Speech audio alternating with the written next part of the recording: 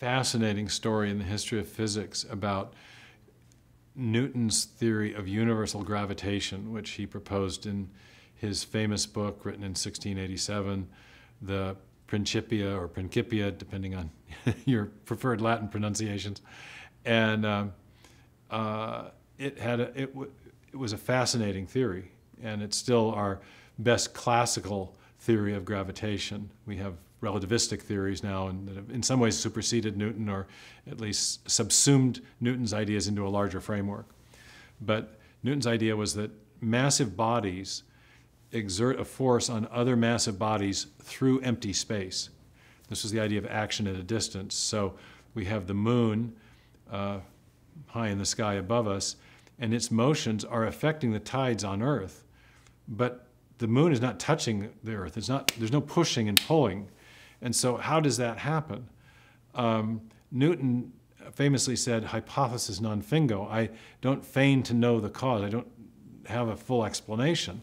But I can describe how it happens. I can describe mathematically the strength of that force if I know certain factors, if I know the mass of the moon, the mass of the Earth, the distance between them. And he had a famous equation, his force law, for calculating the force of gravity.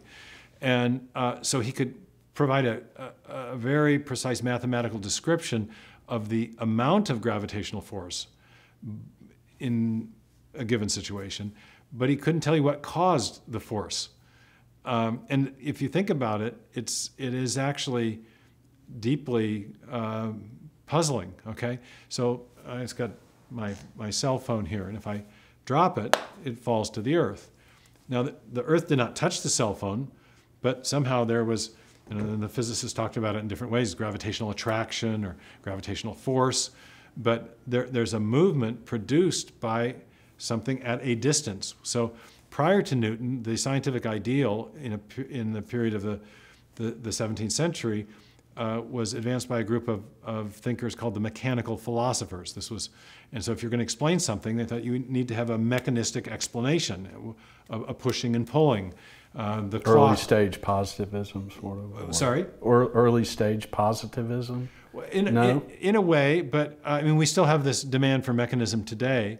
We provide many good mechanistic explanations for things, but it turns out that the four fundamental force laws in physics, not only gravitation, but electromagnetism and the strong and weak nuclear force, all have this occult property, it was called in the 17th century, of action at a distance. The motion is produced in some way by the massive body in the case of gravitation, but we know not how. Leibniz got in wind of Newton's theory, and he opposed it and said he accused Newton of bringing occult properties or occult causes into science because there was no mechanical pushing and pulling. And so the two great men ended up having this very spirited correspondence / debate, Newton writing through an intermediary named Clarke.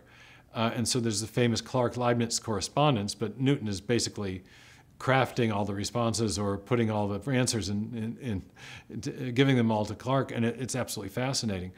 It ends up in the end underscoring, I think, a great mystery, which was revealed by a dilemma that Leibniz wanted to impose on Newton to hang him out to dry. And so it was actually a trilemma.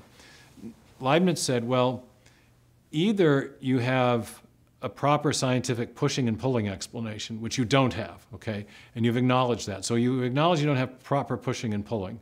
So it's not a mechanistic explanation.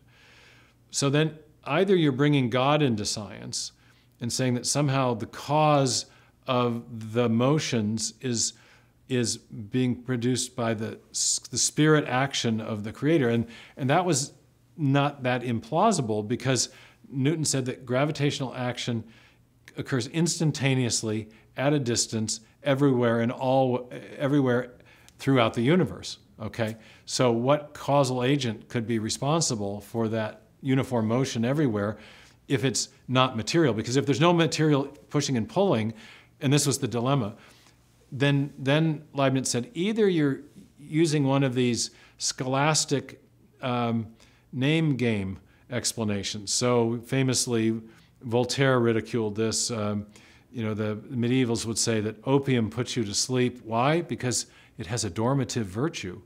It has a sleep-inducing virtue. We still say this today. Aspirin has a pain-relieving formula, and that's the reason it relieves your pain. Well, they're not even teleological in that they're just renaming the effect to be explained. They're proposing as a cause a name of the effect, okay? Right. And that isn't really at all persuasive. And in the scientific revolution, the mechanical philosophers, the early scientists said, that's a way of thinking that we reject. We want more satisfying explanations. So we want to see an actual explanation. We want to see pushing and pulling. We want to imagine corpuscles of gas causing the expansion of the balloon or something of that sort. Okay, yeah, matter and energy. So either it's a return to one of these scholastic name game explanations, or you're subtly bringing the deity in. So which is it, Newton? Which was the question that Leibniz put to him. And Newton didn't want to fess up to the theistic explanation, which is what he favored. So he said, hypothesis non fingo, I don't know the cause. But in private correspondence to a Bishop Bentley, who was giving the Boyle lectures on natural theology in 1691, Newton acknowledges that he thinks that it must be the cause of gravity must be immaterial, and in examining the corpus of his work, one of my Cambridge supervisors said that Newton's view was that the explanation of gravity was constant spirit action, that as in the book of Hebrews, where it says that God sustains the universe by the word of his power, or in the book of Colossians, where it says that Jesus Christ holds the universe together. In all things, in Christ all things are held together. And Newton doesn't mention Christ specifically, but he says in God all things are held together. He has a close paraphrase of that concept in his theological epilogue to the Principia, the General Scholium.